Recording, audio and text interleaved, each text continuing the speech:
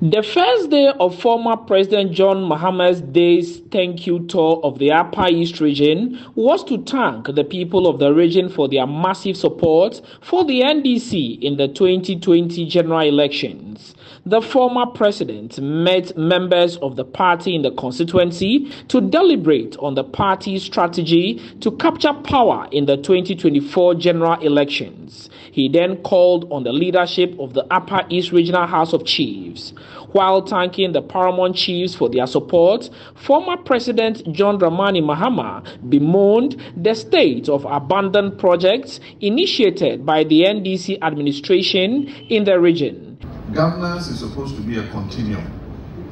And so when the government takes over from the other, it continues what the previous government was doing. When I came into office, as best as I could, the projects that we had inherited from the preceding government, we tried to continue them. Some we concluded, some we finished.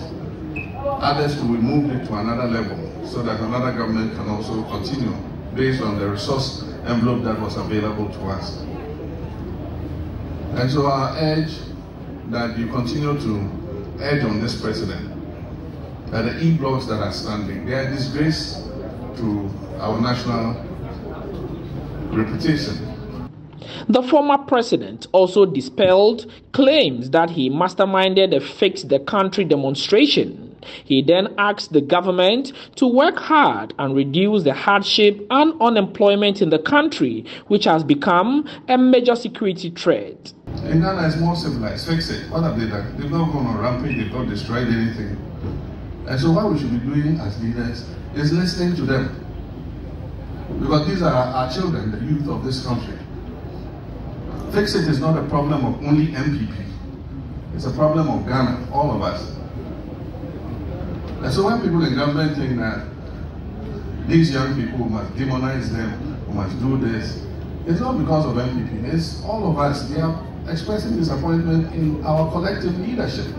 And the government communicators go and lie that I have given them 85,000 pounds.